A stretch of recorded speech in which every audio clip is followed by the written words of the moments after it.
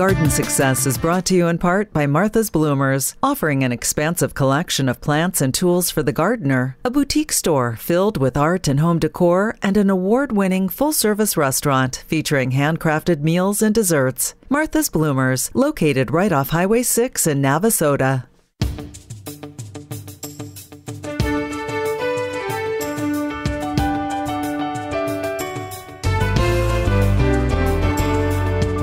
Welcome to Garden Success with Stephen Brueggerhoff, the show designed to help you have a bountiful garden and a beautiful landscape.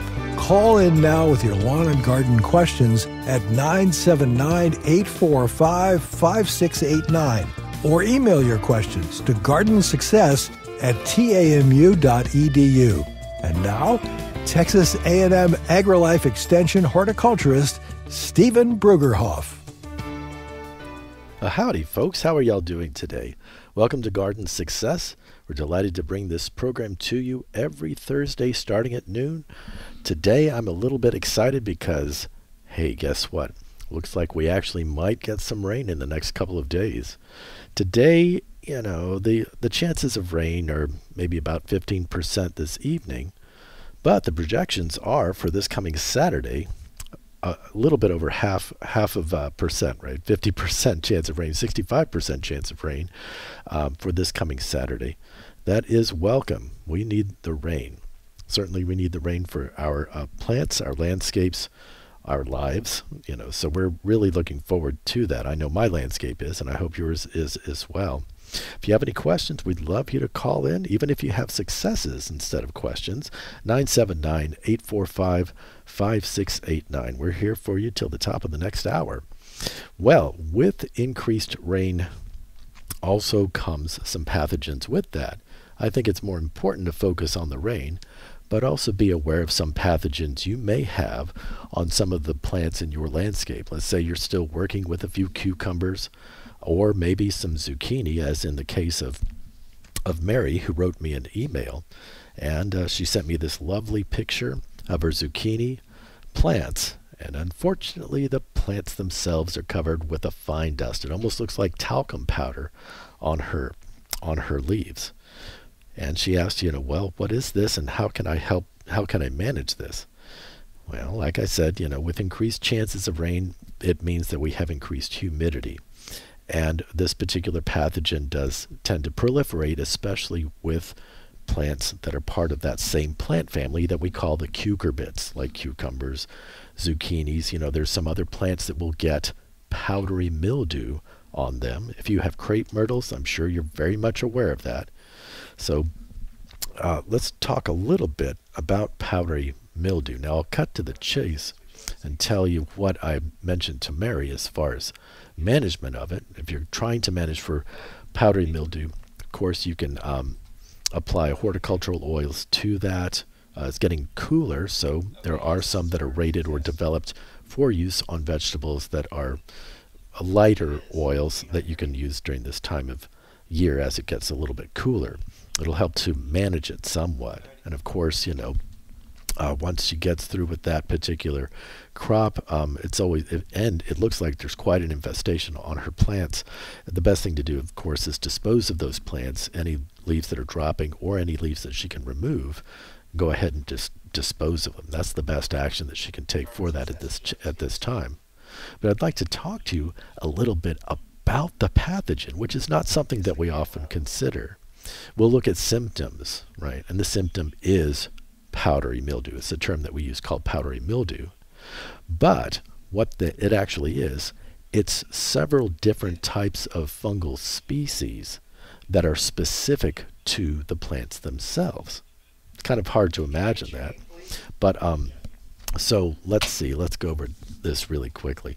There's several different genera that these fungal pathogens occur in. One that is specific to cucurbits is called Podosphaera xanthii. It's a mouthful, but that's what that is. So again, I'll mention this again. The fungal species are specific to certain types of plants or hosts, but the symptoms are pretty much the same. The fungus grows. The fungus itself appears to be like these little white blotches. And sometimes if it masses enough, you'll see like a powdery covering over the leaves themselves. What the fungus does is it grows specialized root-like tissue, pierces through the leaf surface, and then feeds from that. Shows up initially as blotches, and then covering can look like a dusting of talcum powder. So, severity of the infection depends on the plant variety, like I mentioned a few moments ago, as well as the condition of the plants themselves. And oftentimes, what that is you'll see it happening on new growth. Sometimes you'll see it appearing on older growth, but we tend to see that kind of infestation on newer, tender, succulent growth. And of course, weather conditions. Now, what I'm going to mention is more counterintuitive. The environmental conditions that are perfect for these plants, for this pathogen, is about this time of year. Hot and dry climate, right? When it gets a little bit warm and it's drier, that's when we tend to see it showing up. And you'll see it in spring time as well, about mid-spring. So while the fungus does not need the presence of water on the leaf surface for infection to occur, like, if we discourage you from overhead watering, you want to keep those leaves dry. The fungal pathogen itself is not spread through rain per se. If the leaves are wet, doesn't mean it's going to proliferate. But if the humidity is high enough, if the humid conditions, if the conditions are just right, then the fungal spores themselves germinate and they're spread by wind movement. So I'll get back to this in just a second, but I'd like to talk to Ken. Ken just called up. How are you doing, Ken? I'm good. How are you this morning or this afternoon? I'm doing excellent. I'm looking forward to rain this coming Saturday. Well, I hope so. I hope you're right. My question that I had was, last year with the drought and everything, we lost a lot of cedar trees. I have some young cedar saplings that are coming up on my property now, and they're between, I'd say, 4 to 8 inches in height, and I wanted to transplant them, redistribute them on my lot. And I was wondering if you could tell me what's the best time of year to do that, and if you have any advice on how to go about that. Righto. So that is probably the eastern red cedar, right, rather than the ash juniper from central Texas, I'm guessing. I believe so. Yeah. Yeah. So you can do it as it cools down in the fall, certainly. Spring is a good time to do this, but right now for any kind of trees, even if we're transplanting them, it's a great time to be doing it. I know it's still a little warm outside. We probably have another week's worth of warmer temperatures, but if you've got an opportunity this weekend to do it, I'd say go ahead and do that. The challenge with it, of course, is keeping those plants adequately watered and protected as we move into winter. So this is a great time of year to be transplanting them.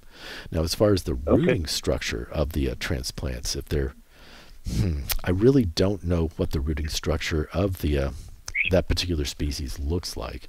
If it's a deeper taproot, but you should be able to get up underneath it with a shovel. It shouldn't have. I'm guessing it shouldn't have feeder roots that have spread too far from the central plant itself. So if you've got several, I'd say experiment a little bit, see how far down you got to dig to get it out of there. You may have to dig down a good 10 to 12 inches. Okay. And you recommend watering those on a daily basis after transplanting, or what do you think? After transplanting, water it in when you transplant it. Come back the next day, water it again. Then let it go for a couple of days and just kind of monitor it. It's more of a I like to call it tree whisperer, right? Where it's more intuition at that point. It all depends on the soil conditions that you have. But in my experience, it's always good to water it in first, come back the next day, water it again, just in case you miss something, and just monitor it for the next couple of days. But after that, you'll, depending on your soil conditions, certainly keep an eye on it weekly, see if it does need water. And if the rain event actually hits that tree, those transplanted trees or not, right? We could get a rain and it could never even affect that localized area. Yeah. Okay. Very good, sir. Well, I sure appreciate the advice. You have a good one. Thank you. You too, sir. And thank you for calling in, Ken. Thanks, Ken, for calling in about the eastern red cedars. We did have a lot of loss, as a matter of fact, this last year due to extreme drought of different tree species. I have had residents calling in talking about the loss of a big swath of eastern red cedar on their property, where as they're botanizing at 70 miles an hour down the highway, as they're traveling down the highway.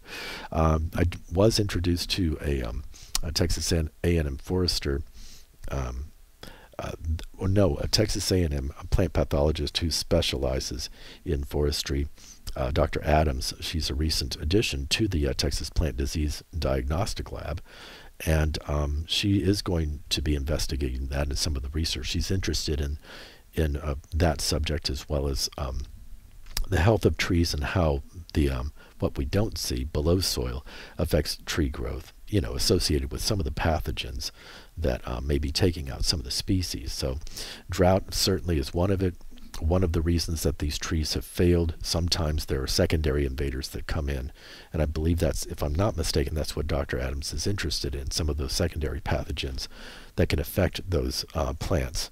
How can we address that in the future from the research that she's interested in? So thanks again, Ken, for calling in with that question. Now, getting back to, you thought I forgot, getting back to powdery mildew. Again, it's a pathogen that is not spread by water per se, but it proliferates in a little bit higher humid environment. And oftentimes that's around this time of year when it's cooling down a little bit. So when you get ambient temps that are about anywhere from 68 to 80 degrees Fahrenheit, that's just an average. The fungal pathogen is, will start to proliferate. Now, not to be scared, this is a day of celebration of a particular day that we like to celebrate with each other, a little spooky, called Halloween. So don't be alarmed on Halloween, but the spores are everywhere.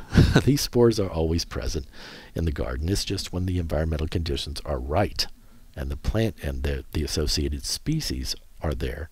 When all the perfect conditions collide, then you might see a pathogen like powdery mildew start to take off on your plants.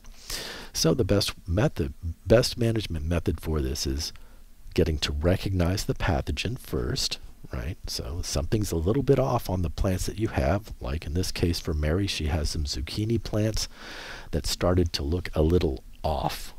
She started recognizing these little blotchy yellow pattern on the leaves themselves, which I could clearly see in the pictures. From there, the fungal pathogen starts to spread when the conditions are just right, when it's just humid enough. Spores start to germinate, and then the pathogen starts to grow on the plant, on the leaf surface. Now you can see powdery mildew. Primarily when we see it, it's on the upper surface of the leaves. Certainly, it can get on the lower surface of the leaves. We can see powdery mildew on succulent tissue of stems or branches sometimes. And there you go. Once you see it, it doesn't mean that all is lost. It just means that, there are different methods to approach it, right? So you identify what the problem is, and then start to think about control for it. Are the plants at the end of their life cycle? If they are, then it may not be effective or use of your good money to go purchase a product to try to control that or manage it. In this case, I think Mary still has a little bit of life out of those zucchini plants. She could approach it with horticultural oil. Powdered sulfur can be used, but you got to be careful with that. There could be a little bit of phytotoxicity associated with that as well, but certainly the fungal pathogen can be slowed down with powdered sulfur. And a little bit of maintenance as well. Now, there are some fungicides that are rated for use for powdery mildew control, but your best option is to investigate what those products may be. So let's say you go to a retail outlet, your favorite retail outlet, and you see a fungicide that is rated for powdery mildew control.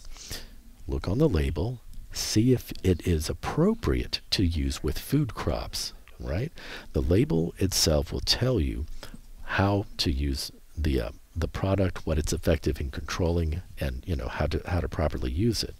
So always with any kind of herbicide or fungicide, make sure that you can actually use that with food crops, and then you're good to go. Then follow the instructions for application, and you're good to go. Other methods that you can use for cultural control is what is it? Lately, it's this year I heard about this term called vertical gardening. It's the first time I've heard of that. Basically, I've been doing that for many, many years. I just didn't call it vertical gardening, right? But that's when you're growing plants up a trellis. So try to provide a little bit of airflow through the canopy itself. Oftentimes, powdery mildew will proliferate in an enclosed environment. If you've got a lot of vegetation and you get this pathogen on the leaves, if there's not, I know it's kind of counterintuitive, I know. The spores are spread by air movement, but you also want to get air to flow through that vegetation as well. So a little bit of strategic pruning, if you can do it, taking off some of the affected material, the vegetation as well. But also, ahead of all of this, look at species or look at varietals that are been developed for powdery mildew resistance. Cornell University, don't have enough time to read out a URL or a website address, but Cornell University has an excellent list of zucchini varieties as well as other varietals, other vegetable varietals that are resistant to the disease. So ahead of this, when you're planning for your spring planting, to get ahead of that, look at lists like that's offered by the Cornell University extension and see what varieties are listed as resistant, and then try to cultivate those. Well, I'd like to welcome Craig to the show. Hey, Craig, welcome to Garden Success. Hey, how are you doing? Doing fine, thank you. How can I help you? Hello. Hi, can you hear me, Craig? Hello, Craig. Well, folks, we've got a little bit of technical difficulties. We will welcome Craig back on. He may have to call back, but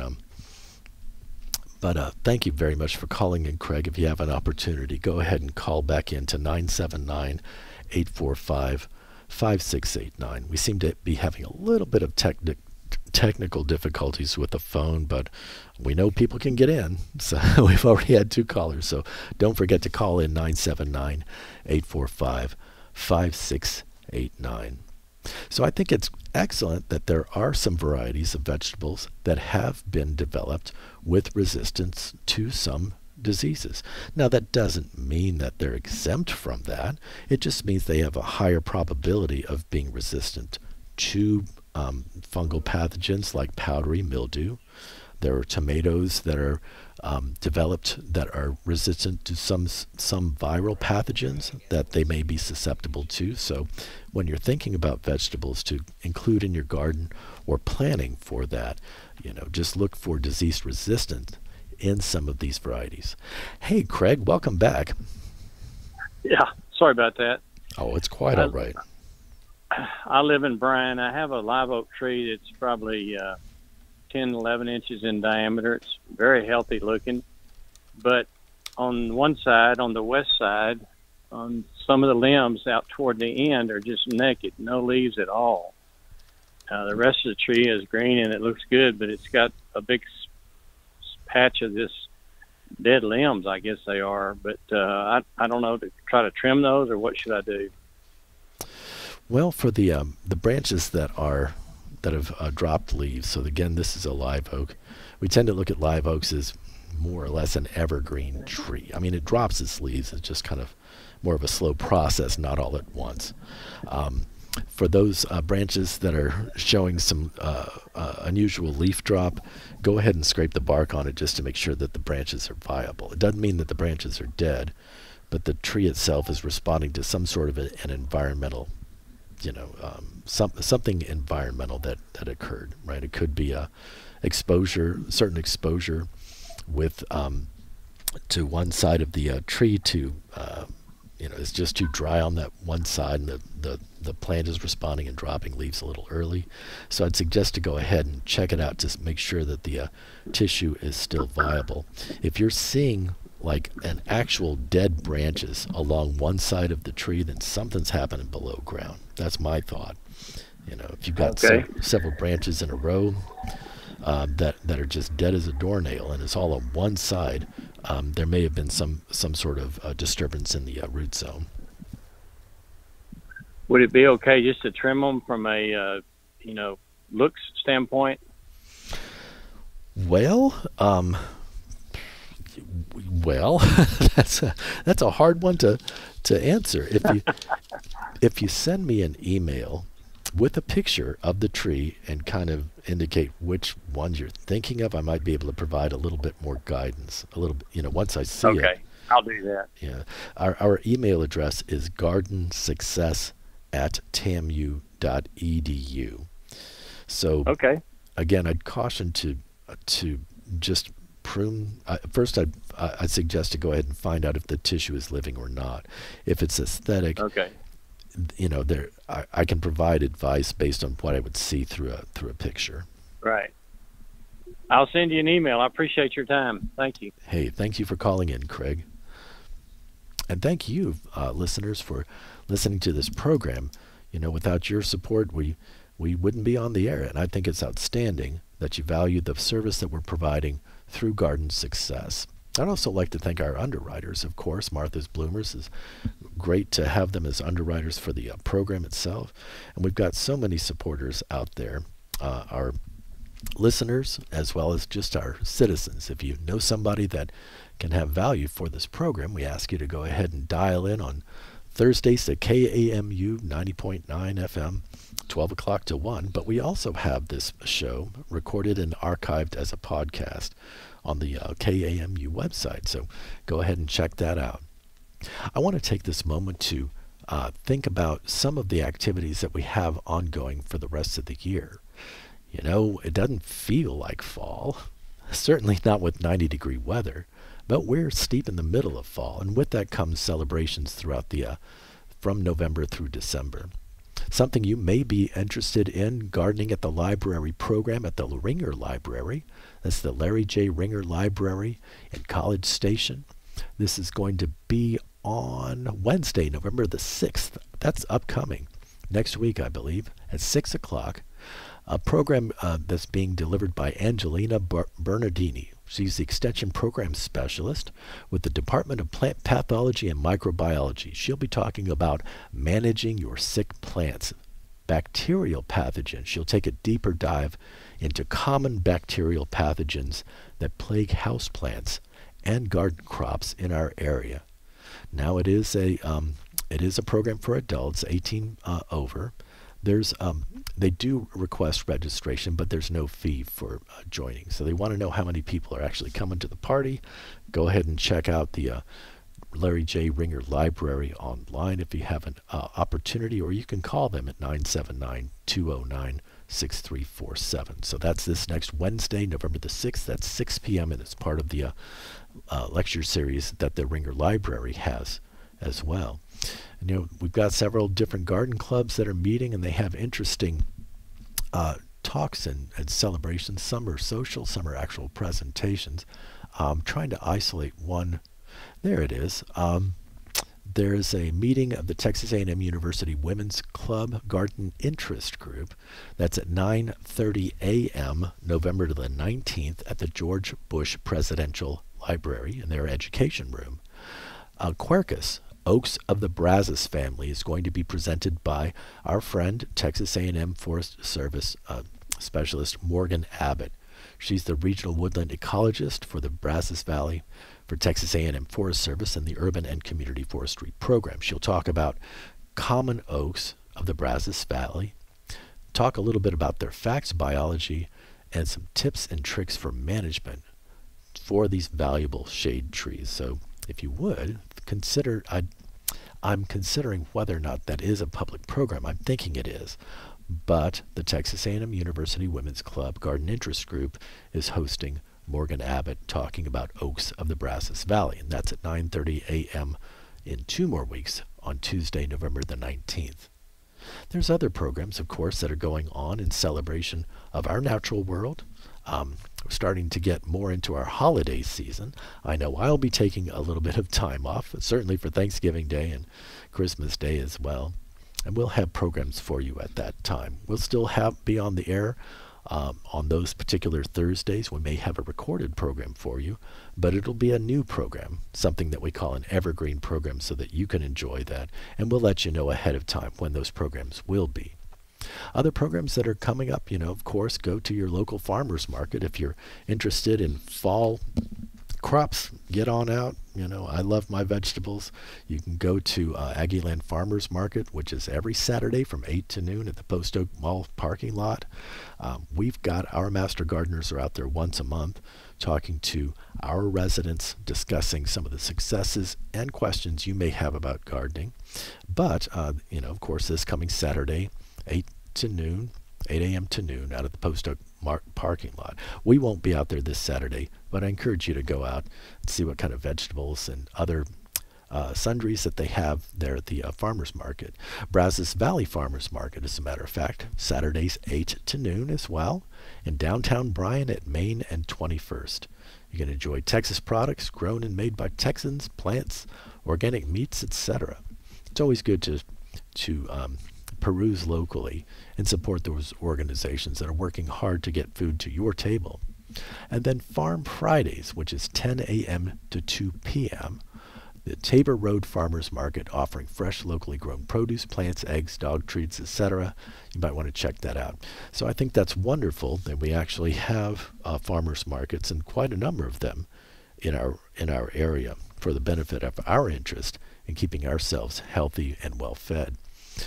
Now, we had another email that came in. It's a topic that I've visited before, but I thought it's worth noting again. One of our residents, Susan, had written in. She's got a problem on her plant. She sent me this wonderful picture. She said, I don't know what this is, but it was obviously an insect on one of her hibiscus. So I looked at it, and sure enough, it was a mealy bug. I don't know if y'all are familiar with what a mealy bug looks like. Typically, there are these tiny little soft-bodied insects, and they'll have a little coating. It looks like a little powder. They're covered in kind of a powder. Different species look differently, but they all share the same kind of biology. Now, the challenge with mealybug species is they can be difficult to manage in the landscape, especially with a severe infestation like I think Susan has. So these are insects that have piercing, sucking mouth parts. They use those mouth parts to penetrate plant tissue. They suck out the plant juices as well. They're small, they're oval, the adults are wingless. Sometimes you'll see them with these longer tails, and again, it's covered with a waxy substance. Kind of makes them look like a moving cotton ball, if you can imagine that. So the last part of all this, that covering, the little waxy covering that looks like a powder over them, provides a little bit of protection from contact insecticides. Now, the challenge with mealybugs is they can build a population fairly quickly, and that's dependent on the species. For instance, a female can lay up to 200 eggs over a 10 to 20 day period, and they have the potential to produce 5 to 6 generations per year. Now, that's a generalized statement. Again, there are several different species of mealybug that we are blessed with, certainly on some of our plants, but it kind of gives you an idea of how quickly they can generate a population, and how prolific they can be from the number of eggs that they can lay at any one time. And of course, there's different websites where you can find information about mealybug biology. Now, as far as recommendations for management, you can use insecticidal soaps. So, Susan, you can use insecticidal soaps for that. Certainly this time of year, it's getting a little bit cooler, so we can use products developed as horticultural oils, or what has become very popular within the past 20 years, a product called neem oil. right? It's an oil with insecticidal properties in it. The most success with these type of products is really dependent on the insect's stage of development. Now, Susan had mentioned that she used a product that was made by a product that has an active ingredient that is a pyrethroid. So we know that pyrethroids are challenging because different types of insects that we consider to be beneficial, it can affect them as well as the target insect, right? So sometimes you may have to use a product, and this is one that Susan, that was her choice of use for control of mealy bugs. So again, you can use insecticidal soaps to kind of combat that, or horticultural oils. She chose to use a pyrethroid, which can be effective, but she also understands that it can affect other species as well. It's a contact pesticide, and unfortunately, pyrethroids are highly toxic. This particular product with the active ingredient is highly toxic to aquatic life. So I suggested to her, if you're going to continue to use that, use it in accordance with the label instructions. Make sure you're not around a body of water where that product can get into it, like a pond. If she's got some aquatic life in there, it may affect that negatively. So just to be aware of label application instructions, and I think she's good to go. So while mealybugs are pests that feed on plant sap, and we know how they look, if you don't know how they look, the best thing to do is go online, plug in the tag word mealybug, and you'll come up with a host of these they're interesting looking critters, but it'll help you to identify them. One key thing to all of this for Susan and to y'all that are listening is vigilance. You heard me mention this before regarding another pathogen a little bit earlier, fungal pathogen, powdery mildew. Same thing with these insect infestations. Monitor your plants regularly so that you can catch infestations early. Now for Susan, unfortunately, it kind of get away with you. I have the same challenge at home. I've got some plants that just look fine and dandy, and I think I'm checking them out daily or weekly, and lo and behold, one day I just have an infestation that seems to have appeared overnight, but that's something that's been occurring over time.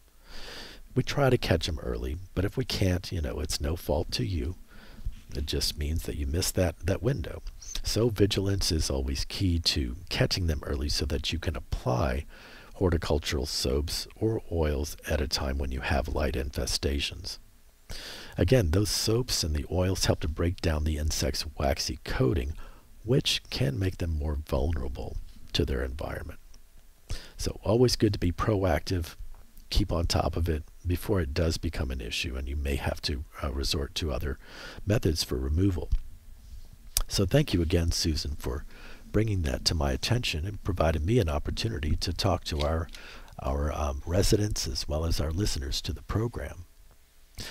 Now, I had another interesting email that came through. This was overnight.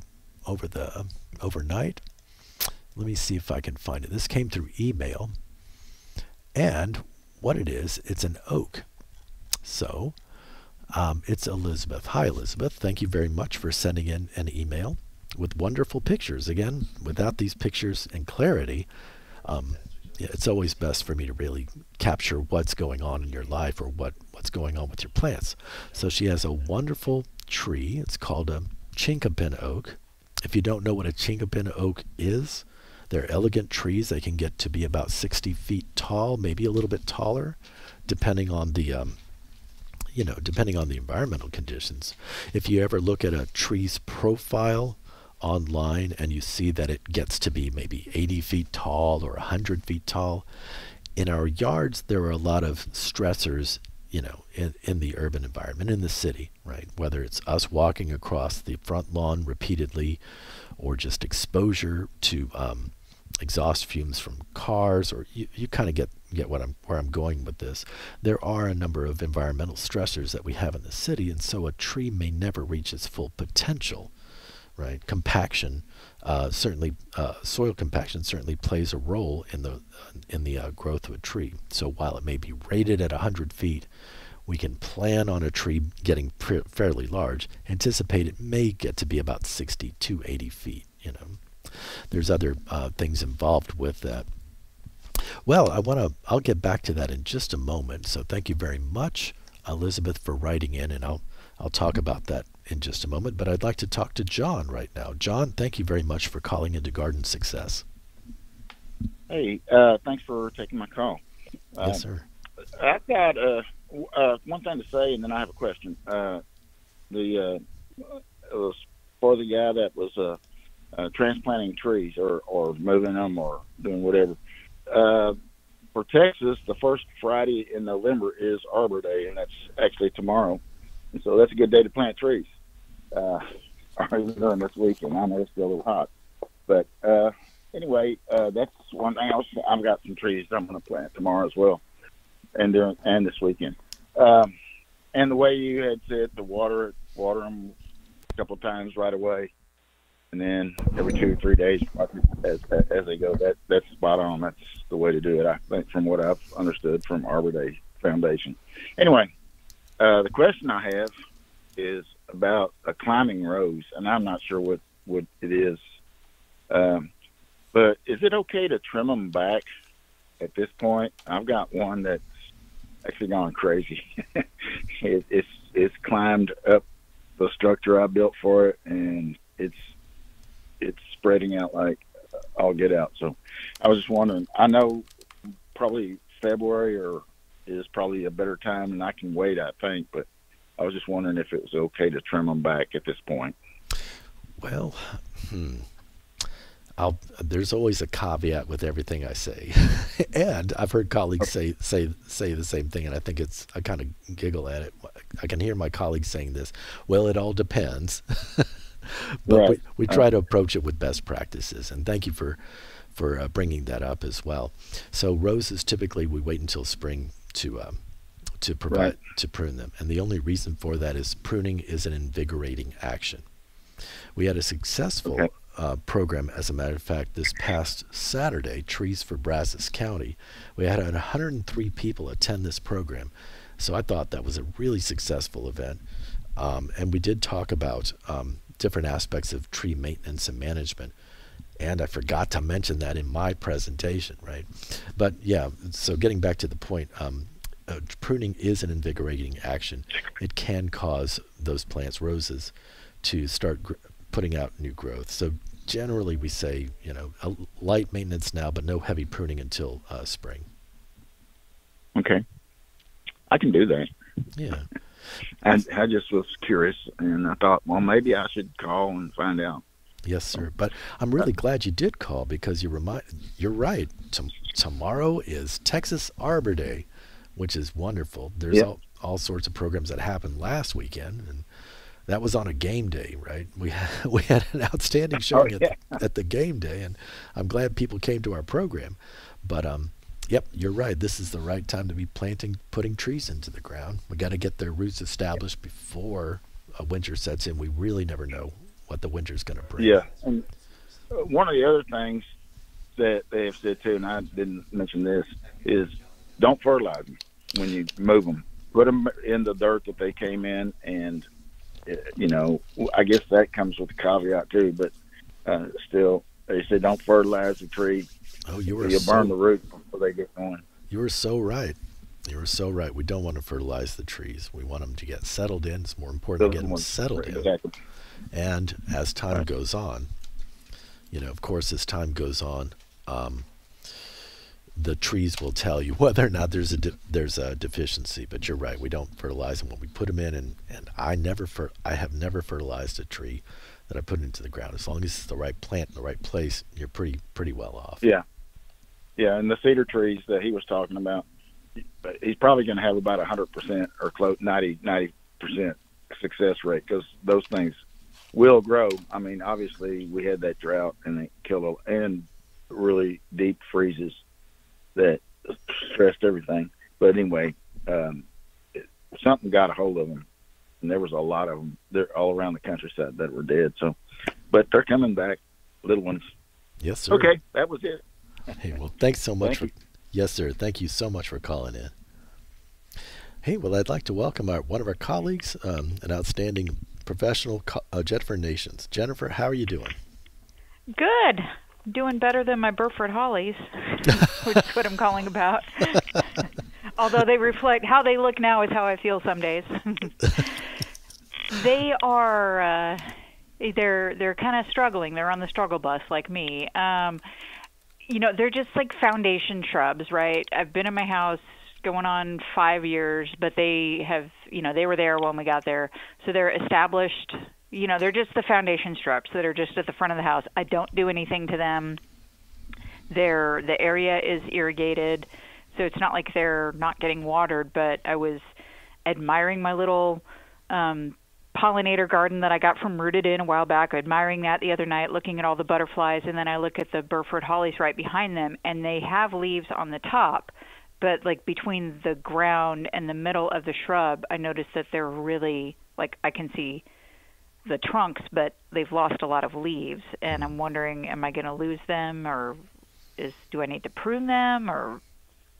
Oh my goodness! So, thank you for bringing that to the attention. I have had some residents or clients calling in, not frequently, but in the past 6 months, kind of saying the same thing, and there's not one thing we can pin on it. So we start to look at other things, like there's no spotting the leaves or any kind of expression that you can tell is part of a pathogen, right? That was going to be the next thing I was going to look at. Okay. So yeah, I'd say look for any kind of leaf spotting or any other indication that there may be some sort of a pathogen present. The only other thing, so the shrubs themselves, are they pruned? Do you prune them into a shape, or do you just kind of let them go? I've never touched them. Okay, that's good. I've been there. That's good. That seems like work, and I don't want to do that. I'm right there with you as far as that goes. But when I worked for the city of Houston, we were trying to. I was fortunate enough to be trained in my profession. I was working with other landscapers or gardeners with very little experience. We trained them how to formally prune shrubs like that, like Burford hollies or others that can handle a formal pruning, to prune them, with the swelling of the branches. It kind of looks like they're wider at the bottom than they are at the top, instead of the inverse, right? But I was thinking, maybe there's some shading going on that is causing that kind of decline on the branches, but it doesn't sound, that may not be the case, not from what you're describing.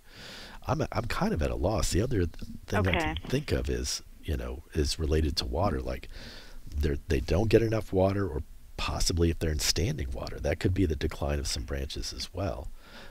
Yeah, that's the other thing I was going to look at, because I've got, it's weird. They're on the same zone as those roses that by the driveway that I sent you a picture of, and the roses only get drip irrigation water, and then they just get absolutely annihilated by the afternoon sun. And then these are kind of on the other side of the house, and I think they get a little bit of overspray from a couple of the other irrigation zones, so they're definitely getting water, but yeah, maybe they're holding too much water or something. Yeah, so look out for expression on the leaves. If that ain't it, this probably is related to water. Okay. Well, hey Jennifer, thank you so much for coming to the program this past Saturday. Yeah, you're welcome. Yeah, and I was just going to say, speaking of water, just a friendly reminder to, if you're a College Station water customer, I know it's been really, really dry, but we still have the sprinklers nixed 10 to 6. So when you're watering at 11 o'clock in the morning on Saturday, and the people who know what neighborhood I live in, they know who I'm looking at. It's not doing your landscape any favors. You're still losing water to evaporation, and it's against city ordinance. But we got to give our landscape some water, but before 10 a.m. or after 6 p.m., please. Oh yes, please follow that advice. Well, we're going to get some rain hopefully in the next couple of days, but it may not be enough. I hate to say it. Yeah, I know. We thought Halloween was going to get rained out, and I didn't want that. My kids didn't want that, but we do need some rain. We do. Well, thank you so much. Hey, thank you, Jennifer. Folks, just like Jennifer, Craig, and John, if you have an opportunity to call in, we've got about another 13 minutes on the clock, 979-845-5689. We do appreciate your support and your interest in the program and sharing information as well. The benefit of this program, of course, is we're educating each other. When you call in and you ask questions, I'll have the answer, or if I don't have the answer immediately, of course, I'll look that up and get back with you on that. And thank you very much, Jennifer, for calling in about the Burford hollies. I do appreciate that. So getting back to Elizabeth, she has a chinkapin oak. Chinkapin is, I would spell it, but I'd ask you to look that up. It's kind of like my last name, Brueggerhoff. Dare you to spell it without looking it up. But chinkapin oaks are beautiful native trees native to Texas. They have more of an upright growth, so not quite columnar, if you can imagine that. They do have a little bit of spread, but they will make an effective shade tree for you. And they have, if I remember correctly, they have a medium size growth, so they're not extremely fast growing, but they're kind of at the top of that range.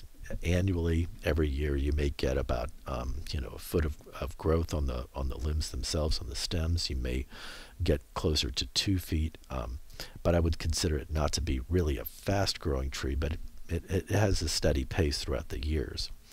And it has these outstanding leaves. I'll have to describe it to you, and I ask you to look that up. So chinkapin oak, I said I wasn't going to spell it, but I'm going to do it anyways. Chinqua, Chinquapin, Chinquapin.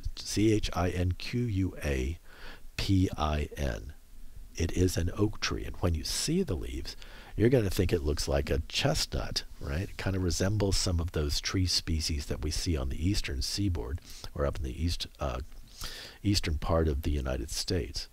So if you're from that part of the United States, of course, you are welcome here in Texas. We love you, right? But it may be a tree that you may bring some familiarity to you. We don't want you moving plants, right, from the northeast part of the United States. There are some plants that just won't work here. Peonies, good luck. They won't work here.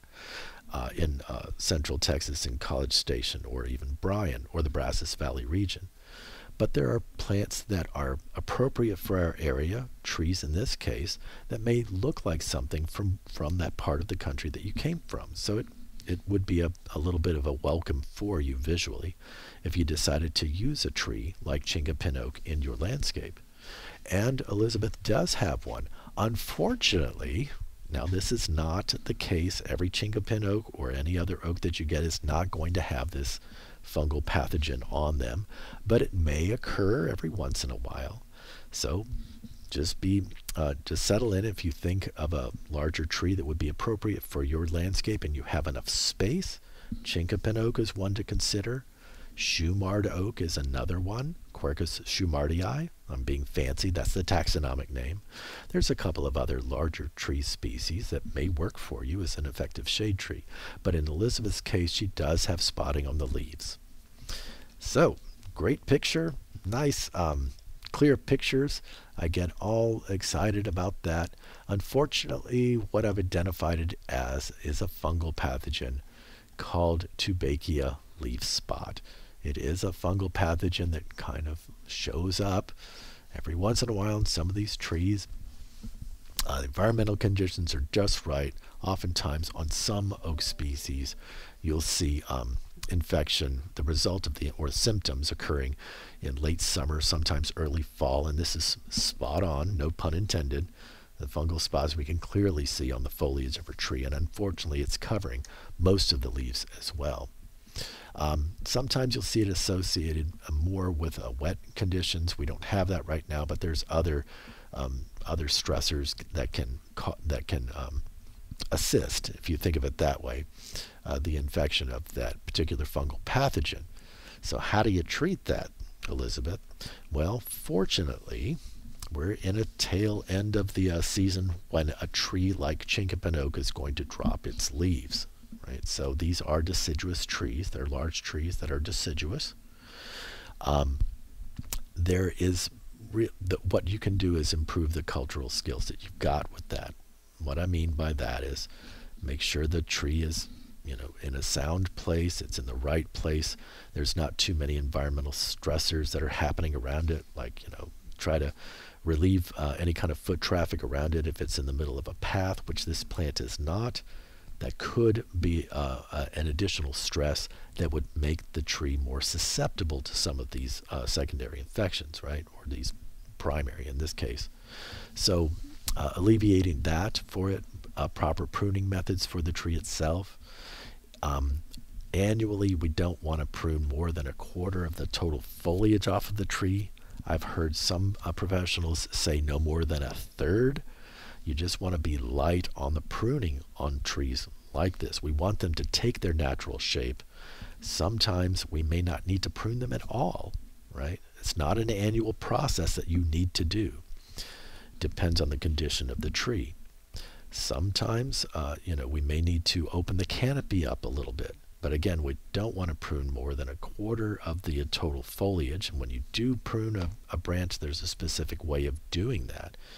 Look out for some programs next year where we'll be hosting, through our Brazos County Master Gardeners effort and through my educational efforts, some programs addressing proper tree pruning. We'll do that out at our demonstration idea garden. That garden is managed by our Brazos County Master Gardeners, so a shout out to our Brazos County Master Gardeners for their excellence in assisting at AgriLife Extension and best practices of horticulture. So thanks again to our Brazos County Master Gardeners. If you see one on the street, tell them howdy and thank them for their service. But again, we will have programs related to tree maintenance and care next year. You just have to go to our website, txmg.org/Brazos, to keep up with the programs that we have upcoming. So, getting back to the fungal pathogen. Unfortunately, all you can do is remove any leaves that fall to the ground, dispose of them. You could, I hate to say bag them and throw them away, but you may consider that. If you have a composting process or program where you can actively, through the action of composting, really reduce those future fungal pathogens, go ahead and do that. Other than that, just get those dead leaves out of the way, out of the area. Chemical treatments really not warranted for this particular pathogen. Unfortunately, the trees that we have, fungicides are preventative rather than curative. You may not have the equipment to adequately cover the entire canopy. You know how trees, big trees can get. You may have an opportunity if it's a small sapling, but in this case for Elizabeth, the tree is actually fairly large. It may not be as effective treating it with a fungicide at certain times of the year when the pathogen is more prolific or present. So, you may not be able to do that. So the best thing you can do if it's infected is to go ahead and try to clear the any affected leaves that you have, and just continue to cultivate that tree. In this case, for Elizabeth's tree, there's no nutritional deficiency that I can see on the foliage, right? So adding fertilizer to this is not going to resolve the problem. So Elizabeth, unfortunately, your tree has an infection. The good news is we're coming into a season where it's going to drop its leaves, and then it's up to you to remove some of those dropped leaves as well. So I'm sorry you've got this on your tree, but it's not a lost cause. Continue to cultivate that tree because it looks like a very healthy tree, and I'm sure you will. It looks great in your landscape. Well, folks, we're almost at the top of the hour. I thank again Ken, John, Craig for calling in, as well as Jennifer, our colleague Jennifer Nations, with the City of College Station and the water conservation programs. They have some outstanding programs reminding us of our environmental responsibility and the impact we have to our neighbors as well as to our environment on our water use. So if you have any messages from your city, from your municipality, whether it's Bryan or College Station, as far as watering, please pay attention to that. We want to make sure that we have water for the future. We're banking water right now for our future selves. So thank you again, Jennifer, for calling in. Y'all don't forget, we've got a lot to celebrate this fall, including each other. Now is the time to be getting together with family and friends Today is the elephant in the room. Of course, it's Halloween. If you're going out trick-or-treating, just make sure that you're safe while you're doing that. Watch out for oncoming cars always, especially if you have little ones. I know you're going to do that, but just telling you to be safe, and I'm sure you will be, and you'll have a great time while you're out there. Fortunately, we've got a chance of rain this evening, so hopefully it doesn't rain on the parade, but I'm sure you'll have a great time in any way that you celebrate this evening. Dia de los Muertos, we celebrate our loved ones that have passed away overnight, as well as into tomorrow and for the next couple of days. Of course, I remember my relatives and my ancestors as well, so I hope that you do as well. For Thanksgiving, well, I've got a birthday that's coming up really soon.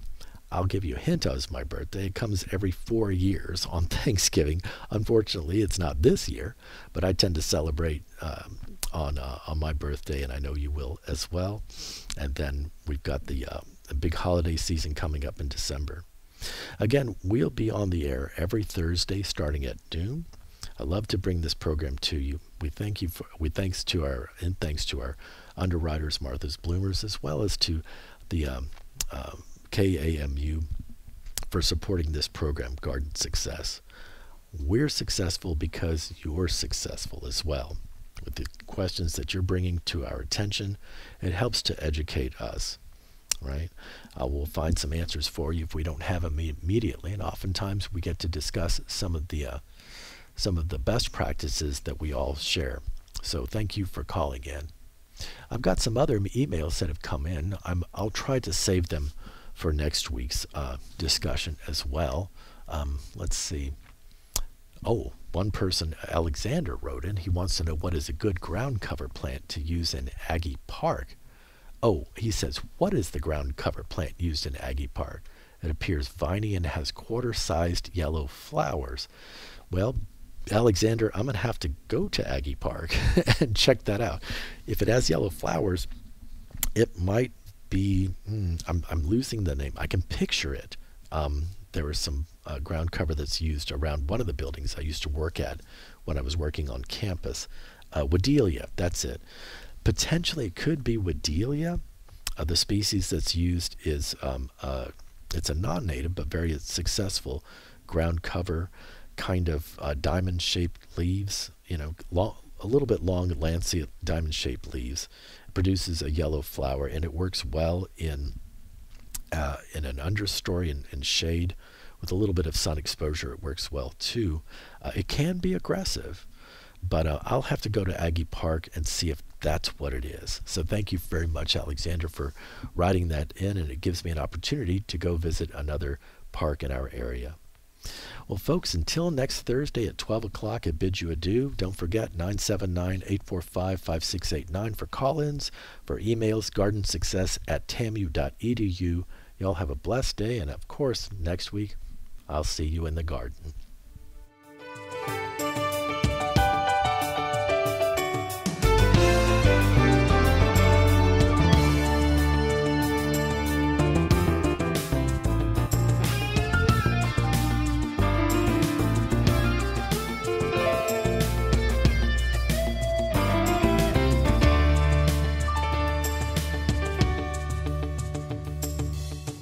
You've been listening to Garden Success with Texas A&M AgriLife Extension horticulturist Stephen Brueggerhoff.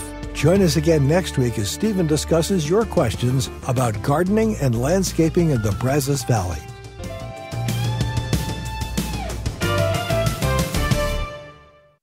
Garden Success is brought to you in part by Martha's Bloomers, offering an expansive collection of plants and tools for the gardener, a boutique store filled with art and home decor, and an award-winning full-service restaurant featuring handcrafted meals and desserts. Martha's Bloomers, located right off Highway 6 in Navasota.